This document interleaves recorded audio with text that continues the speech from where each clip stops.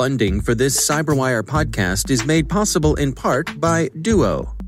While remote work has been on the rise for years now, the recent rapid expansion of work-from-home culture presents new security challenges.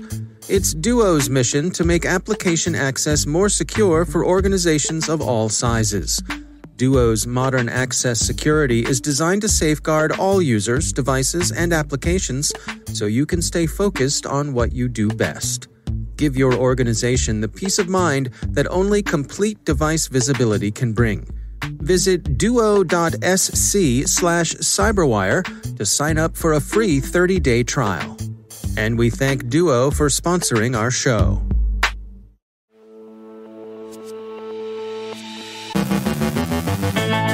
Charming Kitten is back and interested in medical researchers' credentials. Russian services appear to have been reading some U.S. State Department emails, risk management practices, and questions about the risks of growing too blasé about management. Recognizing the approach of an intelligence officer, volumetric attacks are up. Joe Carrigan examines a sophisticated Microsoft spoof.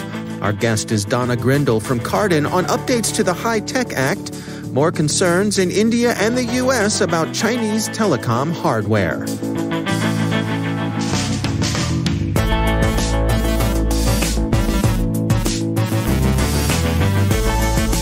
From the CyberWire studios at Data Tribe, I'm Dave Bittner with your CyberWire summary for Wednesday, March 31st, 2021.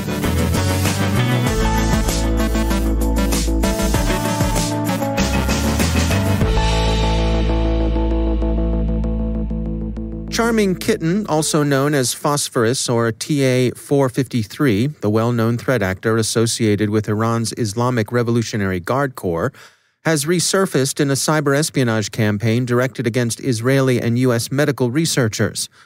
Proofpoint researchers conclude that the current campaign, they call Bad Blood, is fishing for credentials belonging to geneticists, neurologists, and oncologists. The campaign uses emails spoofing communications from Israeli scientists.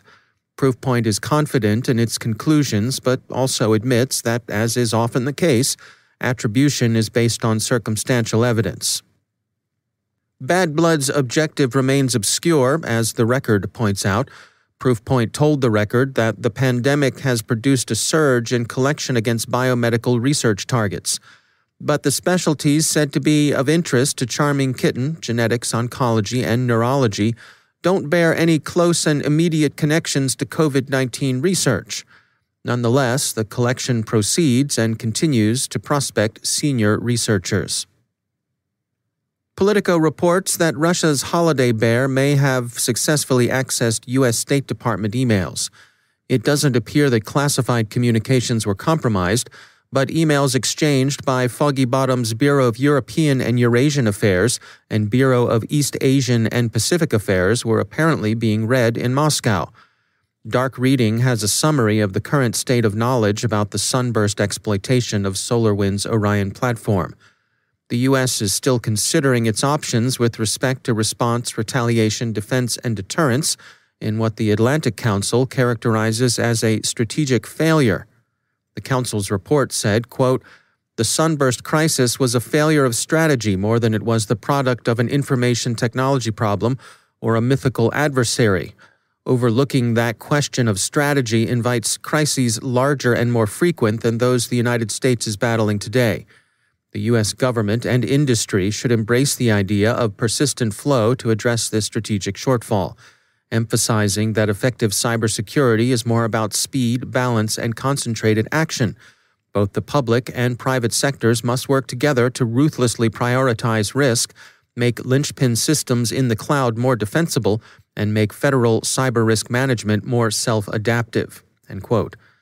In particular, the report claims that U.S. government risk management was too heavy on management and too light on defense.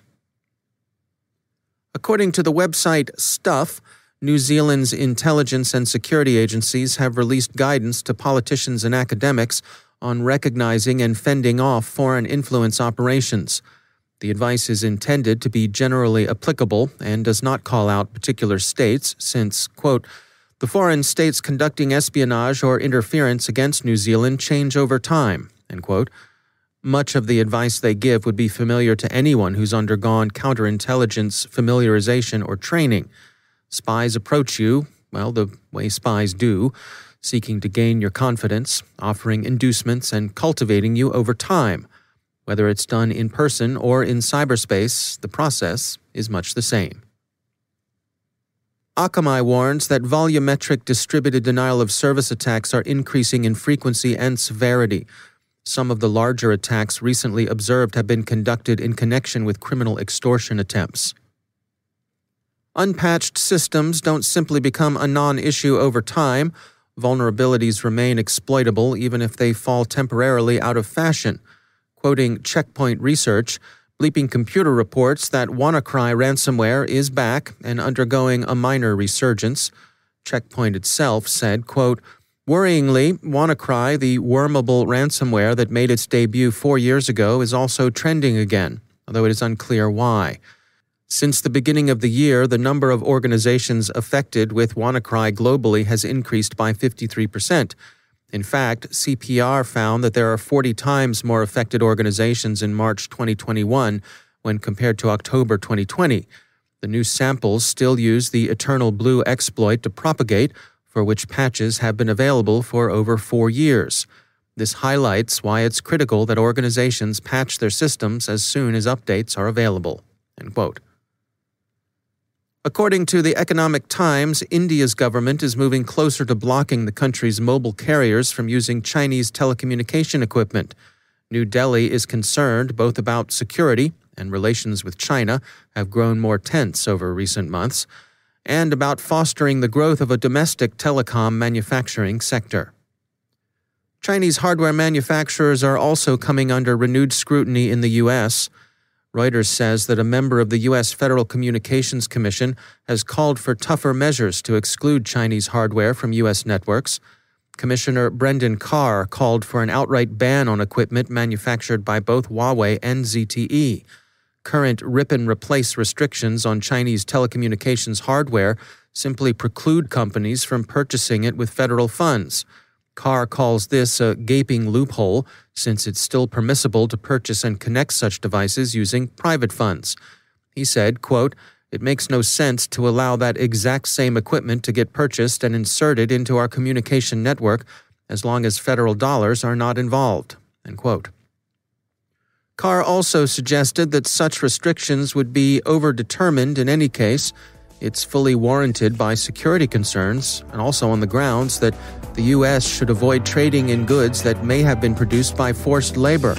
That second reservation is an allusion to Beijing's repression of ethnic and religious minorities, especially the Muslim Uyghurs in Xinjiang.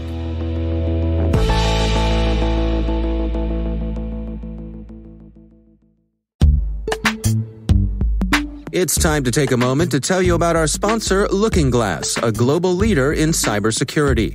Just a quick glance at recent news reminds us that cyber threat actors are becoming more sophisticated, organized, and deliberate.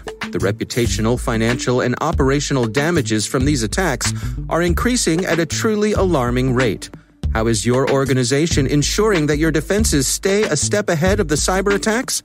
Looking Glass can help you tailor your threat intelligence to ever-changing attack vectors and adversaries.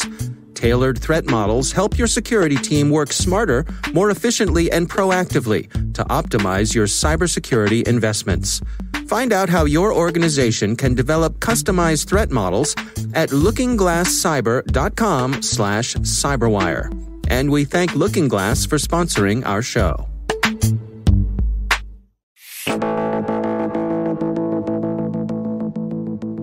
Donna Grindle is founder of healthcare security and technology services company Cardin and host of the Help Me with HIPAA podcast. She joined me and my co-host Ben Yellen on the Caveat podcast to discuss recent amendments to the HITECH Act and how they might affect practitioners in the space.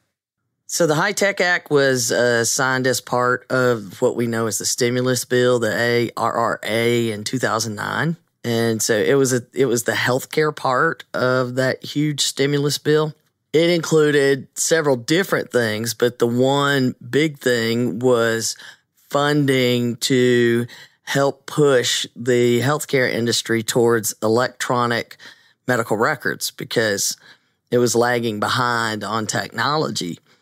And it became known at that time as the Meaningful Use Program. And if you were a certified EHR, so all of these vendors jumped into the market to become a certified EHR, because if a hospital or doctor's office implemented one and then proved they were meaningfully using it, then they got funding to help pay for the cost of installing and securing and all of those things. So we're talking thousands and thousands of dollars that were rolling into healthcare to put these things in. Is that why my kid's pediatrician and my primary care physician started using tablets all of a sudden? Yeah, really. And a lot of that goes back to that. Yeah. It just, the whole industry started moving, whether the Meaningful Use Program applied to them or not. Now the industry standard was electronic medical records. Once that kicked in, another part of it was saying, okay, we're going to stiffen up the rules for privacy, security. We're going to add enforcement, which was never part of HIPAA, really. I mean, there was, but voluntary compliance, we kind of call it it's like a speed limit. It's a really strong suggestion. Mm-hmm. And so they had changed that. That's where high tech added the enforcement that everybody yells about, 1.5 million today. That's where it came from as part of the High Tech Act. And that actual enforcement piece is what got the amendment in January 2021. Help me understand here, and forgive how naive this question is, but do I have a master medical record? Is there one record, or are my records scattered about? And if so, why don't I have a master medical record? No, you do not. They are scattered about, scattered to the wind. And if that's why we always say you can cancel a credit card, you can't cancel your medical record. So medical identity theft is a real problem. People don't understand it until it happens to them. But if I were to, get your information and go and file your insurance and say that I'm you at a hospital in another state, and all of my records get in there, and then you end up, say, in a car accident in that state at that hospital, they'll say, yeah, we've had them here before. And they're going to use my blood type, if you're not awake enough to know it. So it can be quite dangerous. Mm-hmm. But that's why you can't cancel them, because there's not one main one. The reason there's not one main one is that we don't have a main healthcare system. And on top, I want to log on to a website, Donna. I want to log on to a website. I want to see all my medical record for my whole life. Just let me log on to a website. Why is that so hard? Because I don't know where your data is. I promise I can't find it. Oh, man. So, yeah, there's a lot really up in the air, and I'm anticipating between now and June, a lot's either going to get pushed out or it's just going to start happening because of the time frames that are built into the law with this. So it's going to be it's really interesting to see, because there's just so much to overcome. Our thanks to Donna Grindle for joining us. You can hear more of our conversation on the Caveat podcast.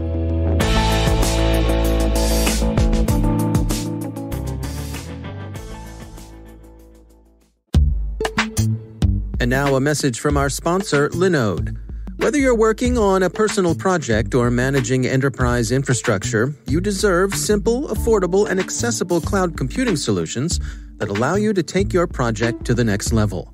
Simplify your cloud infrastructure with Linode's Linux virtual machines and develop, deploy, and scale your modern applications faster and easier. Get started on Linode today with $100 in free credit for listeners of the CyberWire Daily Podcast. You can find all the details at linode.com/cyberwire. Linode has 11 global data centers and provides 24/7, 365 human support with no tiers or handoffs regardless of your plan size. In addition to shared and dedicated compute instances, you can use your $100 credit on S3-compatible object storage, managed Kubernetes, and more. Visit linode.com/cyberwire and click on the Create Free Account button to get started. And we thank Linode for sponsoring our show.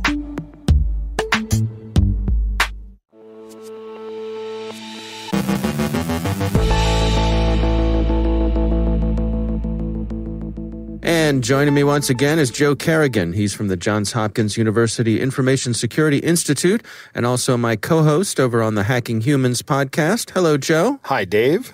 Got some interesting research from the folks over at Area 1 Security. This is from their threat research team. And it's titled Sophisticated Microsoft Spoof Targets Financial Departments. Take us through what they discovered here, Joe. So this is actually a very advanced spear phishing campaign. First off, one of the things they note is that they are going after people in the treasury organization of businesses and in the C-suite, and they're targeting assistants in those areas as well, like executive assistants. Mm-hmm. A lot of CEOs, almost every CEO has an executive assistant, and these people are also being targeted. Right. And the idea is that these guys can get into, if they manage to compromise somebody in the finance department's email, they can start sending out invoices to people with payment instructions that reward the attackers, right? Mm-hmm. So wire this payment directly to this account, and thank you very much. And then the victim company, who is a customer of the compromised company, then sends a payment to the attackers, and they make off with a huge pile of money. Now, what's interesting in this is the way these guys are going about it. They're using a very sophisticated phishing kit. They are registering domains that are Microsoft lookalike domains. They are registering them quickly and then executing these spear phishing attacks with those domains relatively quickly, so that once you determine, or it is determined by the security community, that this website is part of phishing infrastructure, it very quickly disseminates throughout the community. So they're making hay while the sun shines, if you will. Mm-hmm, mm-hmm. One of the things is really interesting that they're doing that you don't generally see in phishing campaigns is they're setting up SPF records, which is the secure sender policy framework. These are DNS entries that are text records that say, yes, this domain is allowed to send email for us. So a lot of times if you have, if you can set up your receiving email to go, let's check and make sure the SPF record for this is okay. If you don't have an SPF record, we're not accepting the email.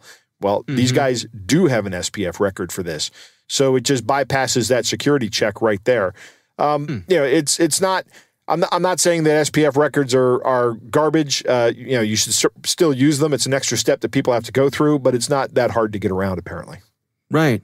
One of the things that caught my eye here was that evidently these attackers are specifically targeting new CEOs during their transition periods, which that's fascinating. So on the social engineering side. Right. What's also interesting is the article says that they're targeting these new CEOs before public announcements have been made, right? Which to me says they're already in somebody's email. Right. There's already some compromise going on. You think about it, I'm the new CEO, but nobody knows I'm the new CEO. Maybe my guard is not up as much as it should be. Right. Well, you're not going to be familiar with what stuff looks like at the new office, so you don't know what normal is. So you start getting all, because part of any onboarding, doesn't matter if you're the CEO or the intern, any onboarding process is full of an avalanche of documents usually. Absolutely. So it's read this, sign this, and you're not sure yet. You're not acclimated to what's normal. So that's a great opportunity for people to swoop in and take advantage of that. Indeed, it absolutely is. One of the very convincing parts of this phishing kit is that they're sending out policy updates and security updates emails that are fake. And if you click on a link, you're taken to a page that looks like the login page for Microsoft. It even has your company logo on it and your email address. And the way they do that is, they put the email address into the link, so it's easy to pull it up. But the company logo is pulled from an online service that just displays your logo. So they know they match your domain with the logo for your domain, and you get a really convincing login page. Right. So it looks like it might be some sort of enterprise account that's combining, your logo with Microsoft's logo, and exactly, again, and that's what happens when you log into Microsoft 365 accounts. Yeah. So it's more convincing. Another thing they're doing is they're sending HTML pages with JavaScript in it, obfuscated JavaScript. that just does the credential harvesting for you as an attachment. So if you don't get a PDF, you get the HTML page that also does all the redirects through the different sites. So you may not even be going out to a server. We've talked about this before. I can't remember if it was on the CyberWire Daily podcast or on Hacking Humans, where a malicious actor sends out an HTML page that then just submits a request, submits the credentials you enter, and they collect your credentials that way. You don't actually have to connect to a web server. Yeah. Well, it's an interesting report, definitely worth a read here. Again, it's the folks over at Area 1 Security on their blog. It's titled Sophisticated Microsoft Spoof Targets Financial Departments. Joe Kerrigan, thanks for joining us. It's my pleasure, Dave.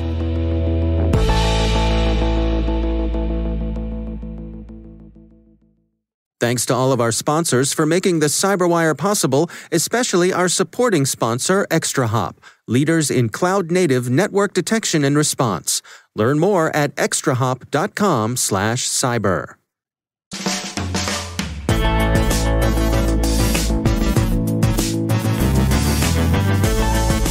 And that's the CyberWire. For links to all of today's stories, check out our daily briefing at thecyberwire.com. And for professionals and cybersecurity leaders who want to stay abreast of this rapidly evolving field, sign up for CyberWire Pro. It'll save you time and keep you informed. Comes with everything you see here, some assembly required. Listen for us on your Alexa smart speaker, too. The CyberWire podcast is proudly produced in Maryland out of the startup studios of Data Tribe, where they're co-building the next generation of cybersecurity teams and technologies. Our amazing CyberWire team is Elliot Peltzman, Peru Prakash, Kelsey Bond, Tim Nodar, Joe Kerrigan, Carol Terrio, Ben Yellen, Nick Valecki, Gina Johnson, Bennett Moe, Chris Russell, John Petrick, Jennifer Iben, Rick Howard, Peter Kilpie, and I'm Dave Bittner. Thanks for listening. We'll see you back here tomorrow.